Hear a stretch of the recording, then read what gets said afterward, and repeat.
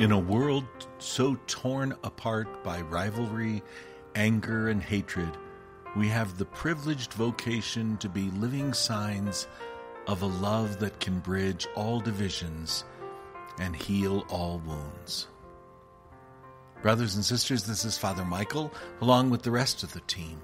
That beautiful quote was from Henri Nouwen about love, about what we're being called to this day and each day of our lives as we join together in prayer. Welcome to the God Minute.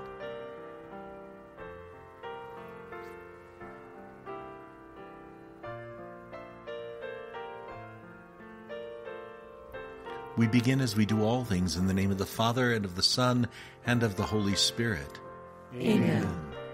O Lord, open my lips, and my mouth shall declare your praise.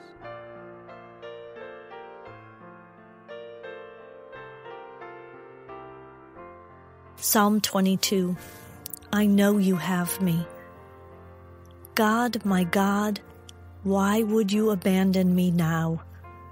Why do you remain distant, refusing to answer my tearful cries of help in the night? I can't stop sobbing. Where are you, my God? Since the day I was born, I've been placed in your custody. You've cradled me throughout my days. I've trusted in you, and you've always been my God. So don't leave me now. Stay close to me, for trouble is all around me, and there's no one else to help. Now I'm completely exhausted. I'm spent. Every joint of my body has been pulled apart. My courage has vanished. I'm so thirsty and parched. My tongue sticks to the roof of my mouth.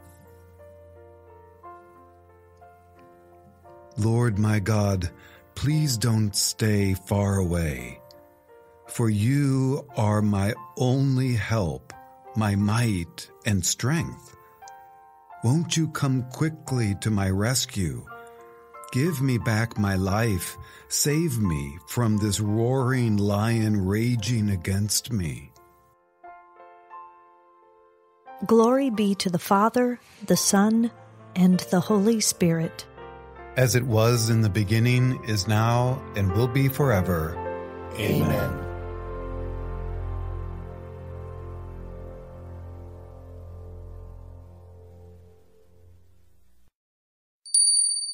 The short reading is taken from the Gospel of St. Matthew, chapter 5, verses 43 to 45. Jesus said to his disciples, "You have heard that it was said, 'You shall love your neighbor and hate your enemy.' But I say to you, love your enemies and pray for those who persecute you, that you may be children of your heavenly Father." The word of the Lord. Thanks be to God. This is a difficult reading because it is so hard to love your enemies. One of the things that this is not is it does not mean that our enemies suddenly become our friends. If we are to love our enemies, they are still our enemies. And unless we have enemies, we cannot love them. Enemy is a word taken from the Latin. Do you know what it means? Enemy means not a friend. So it's impossible for a friend to be an enemy or for an enemy to become a friend. They're mutually exclusive. I'm thinking of the scriptures where Jesus says, "Be perfect just as your heavenly Father is perfect." Do you know what perfect means? It's a word from the Greek. Perfect means complete, and it means starting on the journey to being complete. So when Jesus asks us to be perfect, it's a goal. We'll never reach perfection, as the Heavenly Father has reached perfection, but we need to be on the journey. And to do that, we must love our enemies. That means several things. In the scripture, he tells us, pray for your enemies. Do good to those who persecute you. This does not mean that we have to approve of what they do. It does not mean that we have to continue to allow our enemies to hurt us or to hurt those we love. Do you know what happens when we do that? That means we're not loving ourselves. Don't forget, we always have to include ourselves among the people that we love. And love is a strange word, isn't it? We apply it to almost everything that we like. I just love to take a walk in the woods. I have love for my geraniums that are on the porch. I love my cat. I love my dog.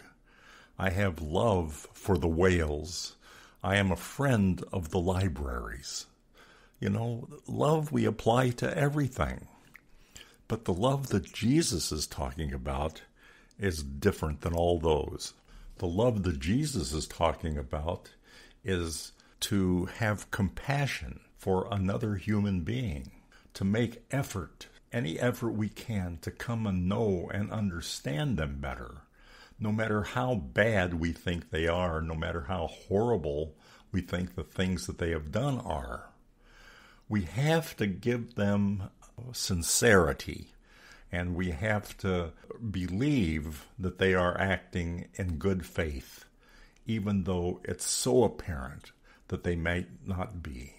We have to entrust ourselves, and we have to entrust our enemies to the mystery of life that has assigned us different roles, and many times they're opposing roles that we need to play out with love. You know what I'm thinking? I'm thinking two things. I'm thinking Vladimir Putin. He's a difficult man to say, I love you. Isn't it? Isn't that tough? How can we love him? He started a war. He's killed thousands of innocent people and children. How can we love him? Well, in this case, I would say we can pray for him. We can trust that he's acting with conviction. We might doubt it, but he is a child of God, believe it or not.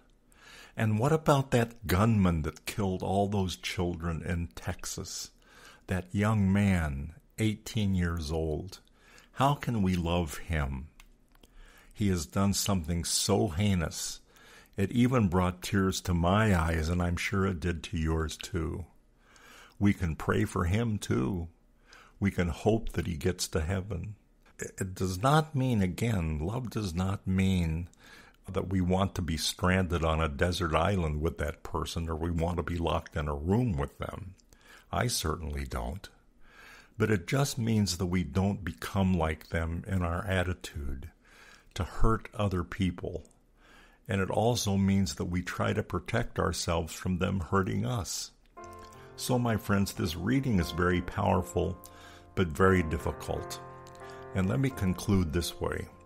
The only way we can do it, the only way it is possible for us to love our enemies and for us to pray for those who persecute us, is to have God's help. He's the only one that can help us. It's a supernatural thing. Us humans, with our natures, we cannot do it by ourselves. Only with God. So let me conclude by saying, go with God, and God love you. For an increase of love in our hearts and that of our brothers and sisters, we pray.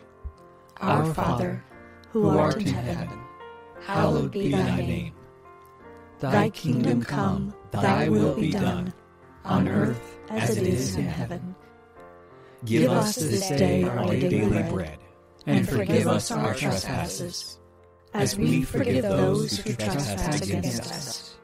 And lead us not into temptation, but deliver us from evil.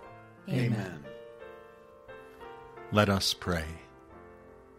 O God, strength of those who hope in you, graciously hear our petition, that we may love you and our brothers and sisters, knowing that through your goodness and your help, we can do all things through Christ our Lord. Amen. Brothers and sisters, before we close today, I know it's a week and a day later, but I just want to say thank you for all your love and support and prayers. Last week, I wanted to go through all those beautiful emails, and it took me a little bit of time, but I just can't say enough how grateful I am for your love and your support. Let's keep praying for each other. Do take good care of yourself and one another, and we'll see you tomorrow.